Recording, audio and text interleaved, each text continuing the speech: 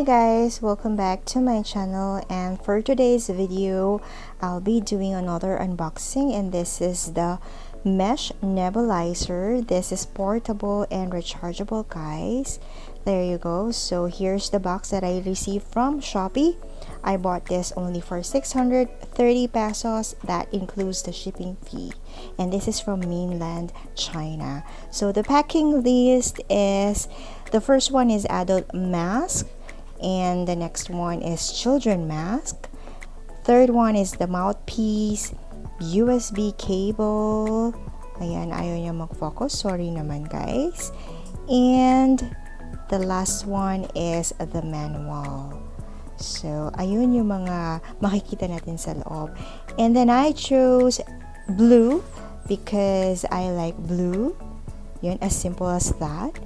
And the other side of the box, we have the particle size and low noise.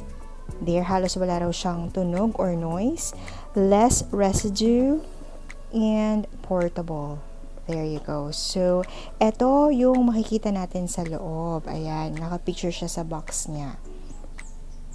And let's go to the other side. This is basic instruction details. Please refer to manual. There. The first one, that is the item, yung portable nebulizer. And kung saan mo siya bubuksan. Yan. And with a mask. This is the child mask, the first one, and this is a child second mask. There you go. Kung paano mo siya ikakabit. Ayan. And the other side is the specifications of the mesh nebulizer. There you go, guys. You can use micro USB, and you can also use batteries here. There you go. With the mask on the picture. And then, so let's open it. There you go.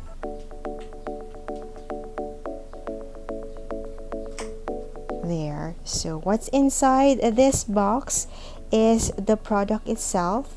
The first one is the mask. That includes the child mask. Yon, yung dalawa. Isang maliit at isang malaki, yung adult mask. And also the mouthpiece na pwedeng gamitin for babies. Yon, or hindi lang for babies. Actually, kung gusto mo siyang ilagay sa mismong loob ng mouth mo para mas ma-inhale mo yung meds, then you can use the mouthpiece. And here we go, the USB cable there that you can charge using your outlet, main outlet ng kuryente natin. Or if you have power banks, you can also use that para makapower yung ating nebulizer, mesh nebulizer. Yan, naka-ziplock siya. So, safe na safe yung ating USB cable. And also the manual. Yan, the mesh nebulizers. You can see we have the manual here where you can read the instructions, and ang maganda rito, it's written in English. So although this product came from mainland China, but English yung manual niya para naman mas maintindihan natin kung yung mga procedures and instructions in about this product, about the mesh nebulizer. I bought this, guys, kasi it's good for when you travel, when you are inside your car, magagamit mo siya in case of emergency. Yun. And here's the product itself. So, let's see it. Ayan, naka-plastic siya. So, safe. Although, hindi siya bubble wrap, pero I think it's safe naman. Kahit simpleng plastic lang. There. So, let's see it, guys. So, nakita nyo na yung pinaka-top ng mesh nebulizer. Ayan. There. Kung saan mo ilalagay yung meds or water. Pwede rin yun. Ayan. May cover siya. And may papuso. Ang cute niya. Ang cute. Parang sinlaki lang siya ng omega ointment na pinapahid natin kapag masakit ang katawan. And this is the on and off. There. Checkin natin kung may mga damage. So far, wala naman. And sa baba, sa ilalim, meron siyang, yan, kung saan mo pwedeng ilagay yung batteries kasi pwede siyang de-battery din. Very convenient kasi yun nga nasabi ko kanina, binili ko to kasi hindi ko na kailangan. Meron kaming old nebulizer, sobrang laki and mabigat and talagang kailangan isaksak lang. So sa bahay lang nagagamit. So I bought another one and this is when we travel, just in case naka-ready ka at dun mo lalagay yung USB cable natin. There. May cover para safe. Hindi pasukan ng mga dust, ang alikabok or dumi. There.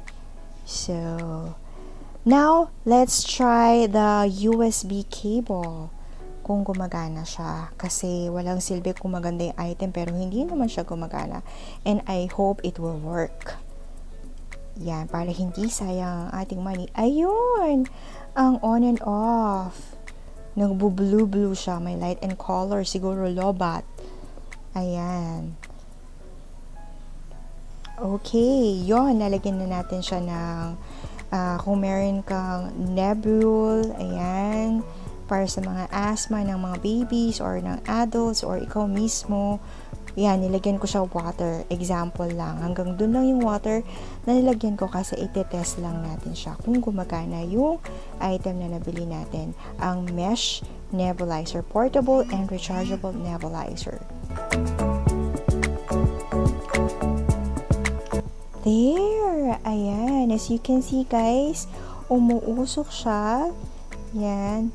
By the way, don't forget to disinfect the item that you bought online before you use it. Ito, yan. Disinfect muna natin siya guys bago nyo singhutin. Yung lumalabas na yan. Okay, especially sa mga kids para safe. There you go. It's good that it's working.